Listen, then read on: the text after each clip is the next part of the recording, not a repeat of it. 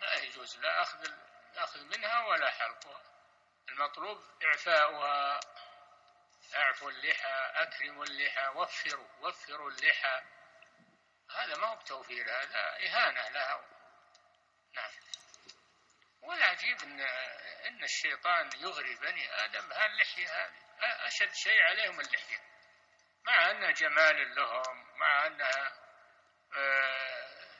يعني سنة الرسول صلى الله عليه وسلم، مع أنها فارقة بين النساء والرجال، لكن الشيطان يغريهم، كما أغرى النساء بإزالة الحواجب أو قصها، العبث بها، لأن الرسول نهى عن ذلك، فالشيطان يريد المعصية، يريد منهم المعصية للرسول صلى الله عليه وسلم.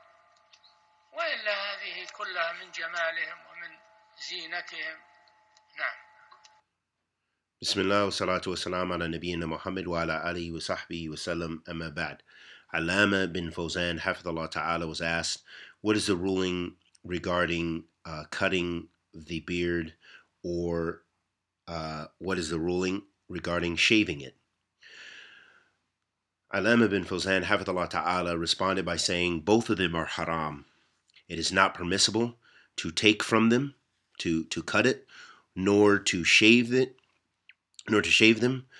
And what is meant, what is required, is to grow them, is to grow the beard. Grow the beard. Respect the beard.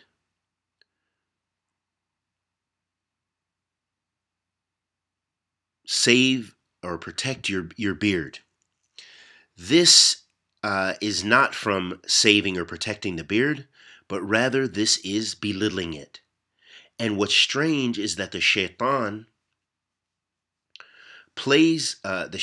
lures the people, lures the children of Adam regarding the beard. And this is the most difficult thing upon them is their beard. While it is also something that's very beautiful, handsome for them.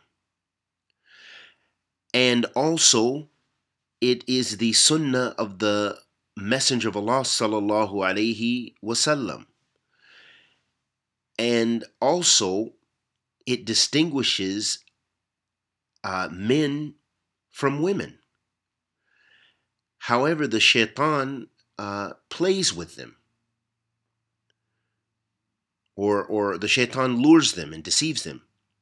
Similar to the way he tempts the women to remove their eyebrows or to shorten them, playing with them, and because the Messenger of Allah sallallahu alaihi wasallam prohibited all of that, and the shaitan wants from them to be obedient to the Messenger sallallahu alaihi wasallam. And all of that is from the beautification for them and their beauty. Wa sallallahu wa sallam ala nabiyyina Muhammad wa ala alihi wa sahbihi wa sallam.